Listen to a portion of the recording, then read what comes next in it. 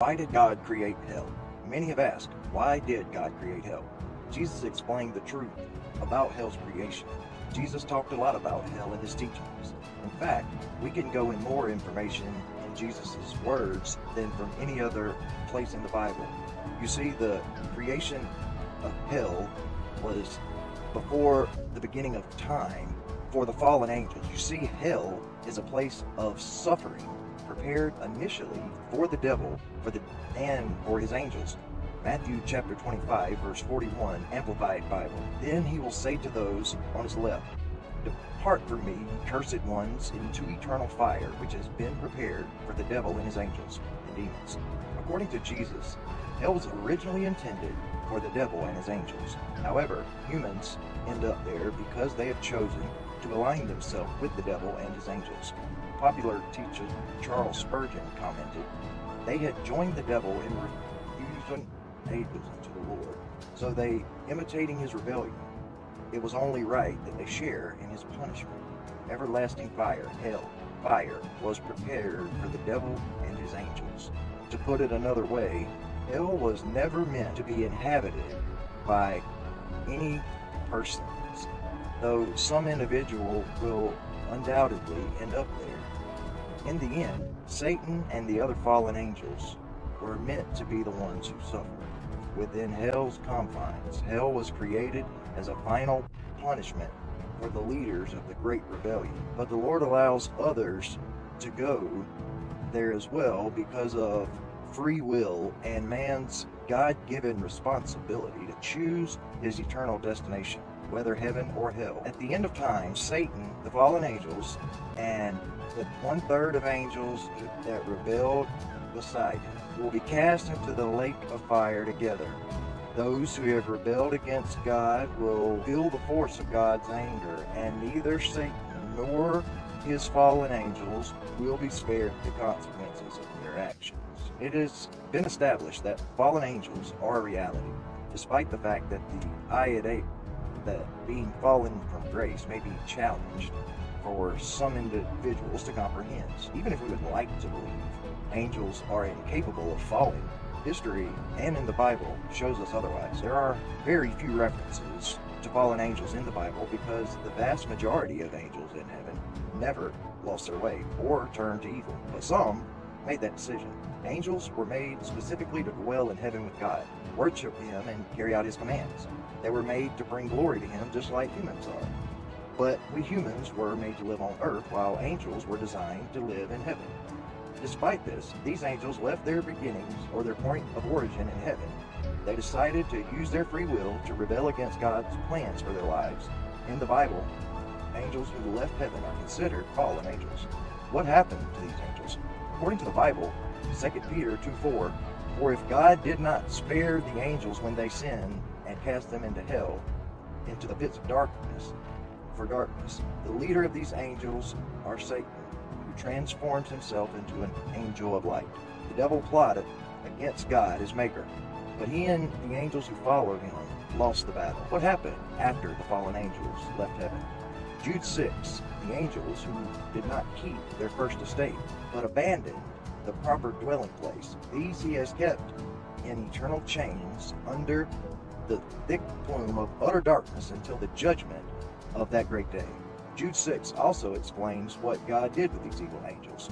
The fallen angels were said to be 1/3 of the angelic host that followed Satan in his rebellion, and also his attempts to overthrow God and his throne and reign to take over heaven. We also know that the attempt was a colossal failure, and Satan and his rebellious angels were thrown down from heaven. Satan, who disguises himself as an angel of light, was in charge of these angels and acts as their leader. The devil plotted against God, his maker, and he and the angels who followed him lost the battle. After they were expelled from heaven, what happened to the fallen angels? Some fallen angels who are now in hell and others who are still on earth go their separate ways.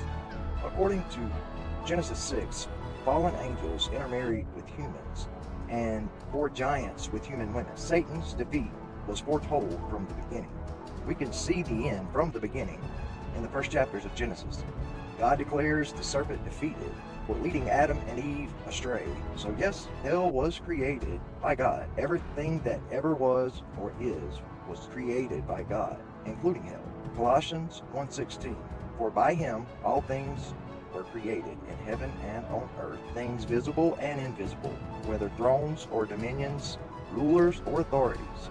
All things were created and exist through him and by his activity and for him. John 1:3 says, all things were made and came into existence through him, and without him not even one thing was made. Revelation chapter 1 verse 18, and the ever-living one, living beyond time and space, I died, but see I am alive forevermore, and I have the keys of absolute control and victory over death and Hades. Hell, or the lake of fire, will also be the destination for those who reject Christ.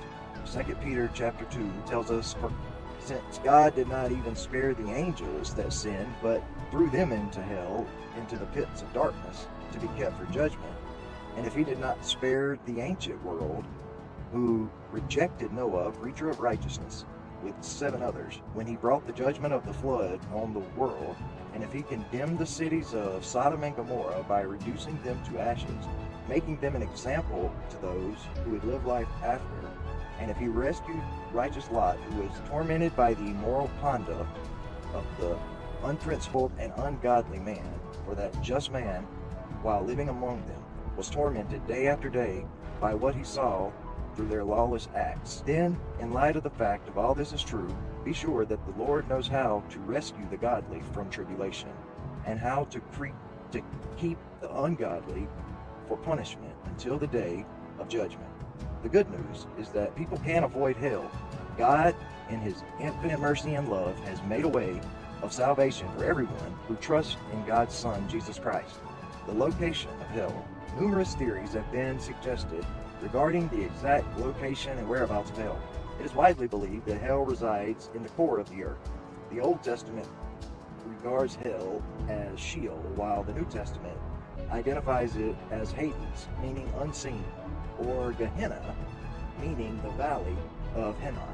The Hebrew word Sheol can also be translated as pit or grave. Sheol and Hades are 2 names for the same place, which is where the dead go before they are judged. Gehenna refers to an eternal state of punishment for the wicked. Psalms chapter 19:17. The wicked will turn to Sheol, even all the nations who forget God. Hell is a location that exists beyond the physical universe, where the souls of mankind continue to live after death. This place is comparable to heaven. Hell is an eternal place of unending agony who reject God. Luke 16:26. And besides all this, between us and you, a great chasm has been set, so that those who want to go over from here to you will not be able, nor will any people cross over from there to us. Those who are condemned to spend eternity in hell appear to have access to at least some parts of heaven and the ability to recall the events that took place on earth. Luke 16:23-26. And in Hades he raised his eyes, being in torment, and saw Abraham far away and Lazarus in his arms. And he cried out and said, Father Abraham, have mercy on me, and send Lazarus, so that he may dip the tip of his finger in water and cool off my tongue, for I am in agony in this flame. But Abraham, son, child, remember, during your life you received your good things, while likewise Lazarus bad things. But now he is being comforted here, and you are in agony. And besides all this, a great chasm has been set, so that those who want to go over from here to you will not be able, nor will any people cross over from there to us. When an unbeliever dies, his body goes to the grave, however his soul goes to Hades. For him, Hades is a place of suffering and remorse. Revelation 20 speaks in detail concerning the final state of Satan and the unbelievers. Verse 7 remarks that at the end of the 1,000-year millennial kingdom, Satan will be released for one last battle along with the misled nations of the world. After he is defeated, the devil who had deceived them was thrown into the lake of fire and with sulfur, where the beast and the false prophet were, and they will be tormented day and night forever and ever. Then all unbelievers will be judged before the great white throne. Revelation chapter 20 verse 15 says, And if anyone's name was not found written in the book of life, he was thrown into the lake of fire. Unbelievers experience ongoing torment and are unable to escape the judgment. At the end of time, Satan and unbelievers will experience this second death, in which there will be a lake of fire. This terrible circumstance is something that no one would ever choose for themselves. Because of this, God has made redemption available through Jesus for anyone who is able to believe the good news and believe that Jesus has provided this salvation. Even now, John 3:16, for God so loved the world that he gave his only Son, so that everyone who believes in him would not perish but have eternal life. Yes, hell exists according to the Bible. The reality of hell is described in the Bible using the same terminology that describes the reality of heaven. Revelation 20:14 and 15, then death and Hades were thrown into the lake of fire. This is the second death, the lake of fire. And if anyone was not found written in the book of life, he was thrown into the lake of fire. In fact, Jesus spent more time admonishing people about the perils of hell than he did about reassuring them about the possibilities of heaven. It is not out of the ordinary for people to believe in the truth of heaven while denying the reality of hell. Even though the Bible makes it quite clear that both heaven and hell exist, wishful thinking is to blame for some of this. It is far simpler to come to terms with the reality of the afterlife, but the idea of damnation is not nearly as tempting. This is the same mistake that human beings often make regarding dangerous behavior. The assumption that we will definitely be okay overrides our rational view that things might not end well. Rejecting the existence of hell can also be contributed to incorrect assumptions about what hell is. Hell is frequently depicted as a raging wasteland, a dungeon filled with cauldrons and pitchforks, an underground city teeming with ghosts and goblins. What Jesus said about hell. According to what Jesus said, hell does not have a set amount of time, but rather exists forever. Those who are tormented in hell are doomed to an eternity. Jesus was quoted as saying, the fire never goes out. Jesus said this as a warning to people who caused others to stumble. This was a site outside of Jerusalem's walls that had been defiled by the worship of Molech and the sacrificing of human children. And as a result, it was turned into a dump where garbage burned day and night, and it was a powerful depiction of the end that was in store for those who were doomed.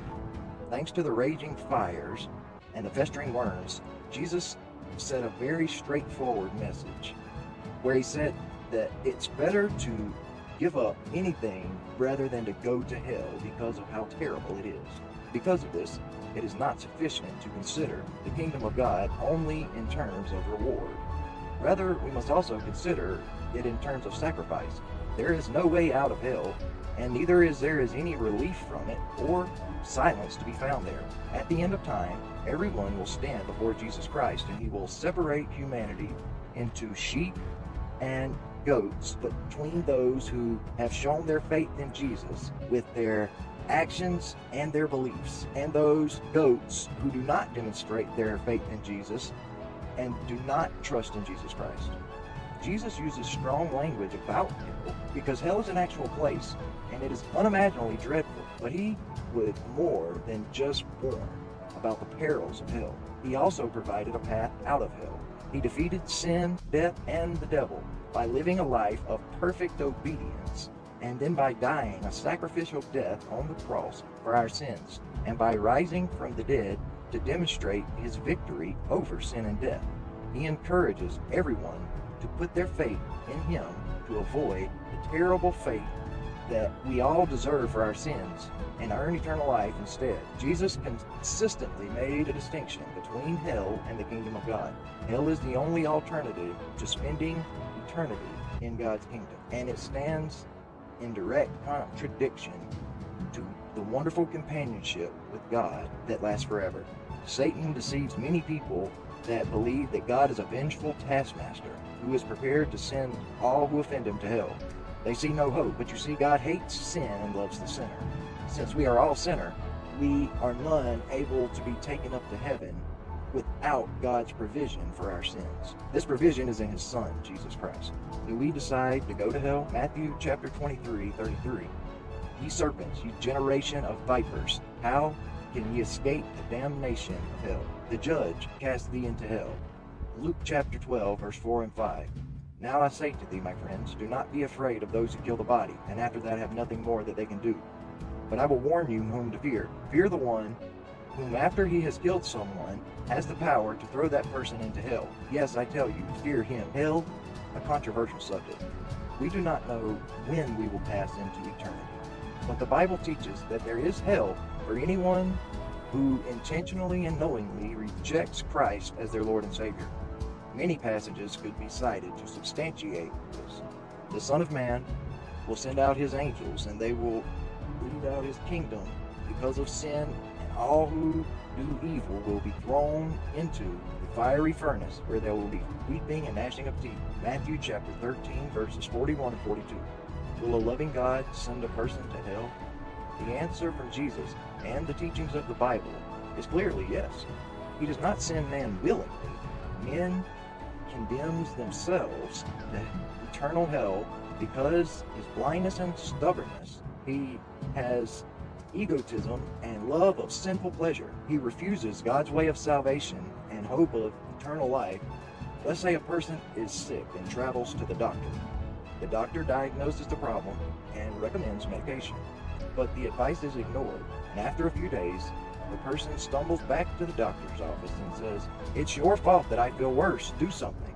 God has prescribed the remedy for spiritual sickness of the human race.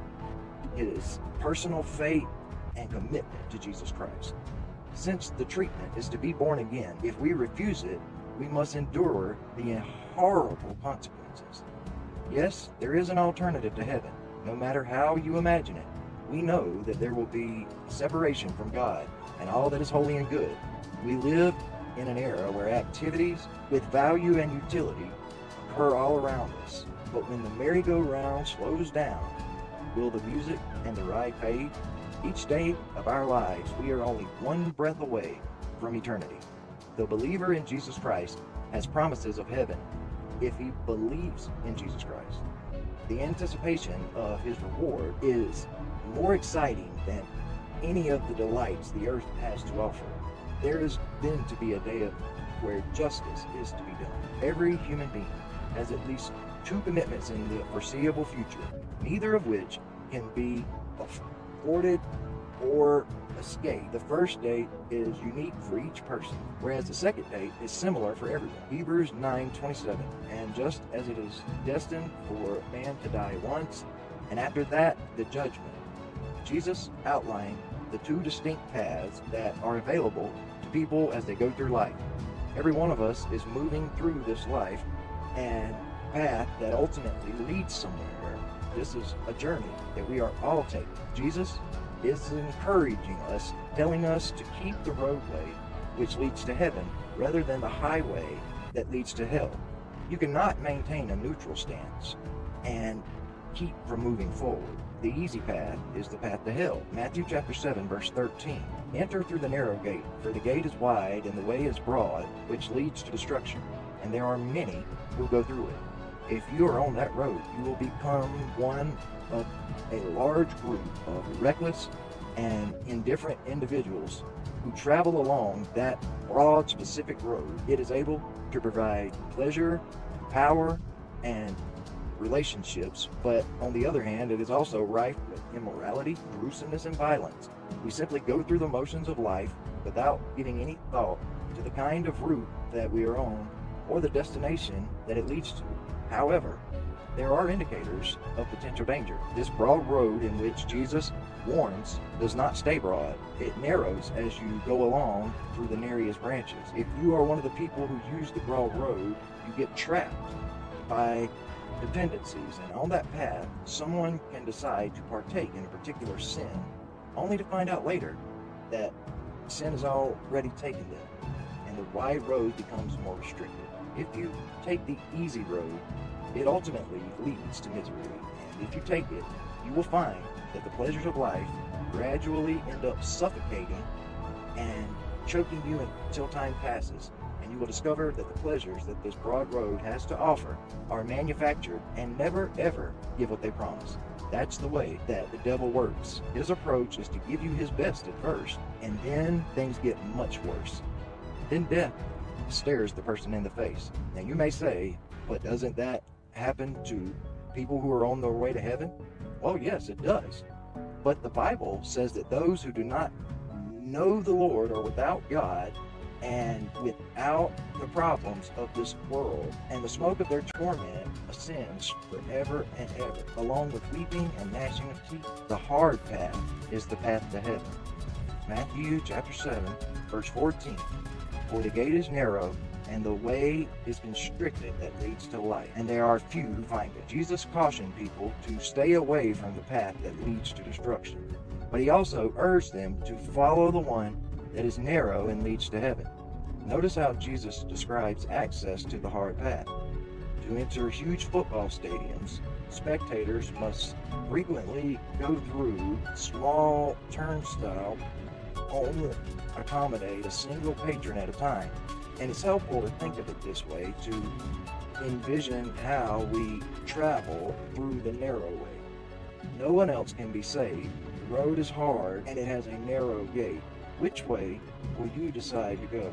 The punishment is a life sentence for those who reject Christ in a place called hell. The inmate in that place will be cut off from God, the origin of all that is good, excluded from the new heaven and the new earth, and in prison alongside the devil, demons, and fallen angels, anyone else who harbors resentment against the Creator. There will be torment, body and soul, night and day, for all of eternity, and an eternity in the lake of fire, where we will suffer the anguish of knowing the opportunities that we rejected. Every single one of us has disobeyed God in some way, and that sin merits the ultimate penalty, which is death. Since all of our sin is ultimately against God, and since God is an infinite and eternal being, the punishment for sin is death, and it must also be infinite and eternal. Hell is this infinite and eternal punishment that we will endure for our sin. Jesus himself indicates that punishment in hell is just as everlasting as life in heaven. The wicked are forever subject to the fury and the wrath of God. Those who are in hell will know that their punishment is just, and that they alone are to blame, or to blame, or to blame.